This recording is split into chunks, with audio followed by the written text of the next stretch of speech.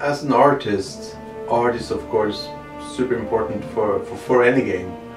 But for Trudvang I think even more so, because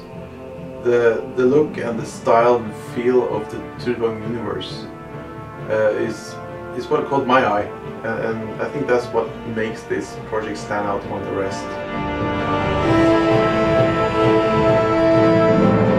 The Trudvang universe has so much amazing art and artists that has been contributing for years and years, and it can be kind of scary to suddenly have to create a map that will fit into all this and complement all the work that has already been done. I still want the original players of the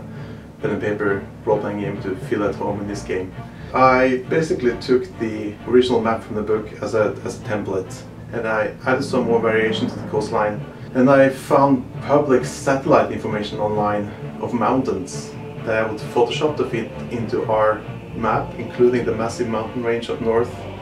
And then based on this information, I will extrude this into 3D and break this into layers,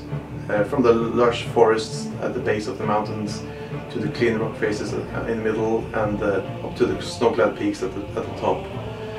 And then I would just spend time and take pass after pass, add all the different types of terrain around the map, add the little rivers, go through the coastline, add the surf, add the waves, and try to make all the little unique locations and make it look kind of somewhat magical and fit into the Trudvang universe. And I believe this is a great opportunity to take all those fun creatures that people already know from the books, and you make them into amazing looking miniatures. And you take the map, the world of Trudvang, make it pop, and you have the interchangeable locations that adds persistency to gameplay, but you know, you have a visual cue for everything. And all this is going to supplement really well with the already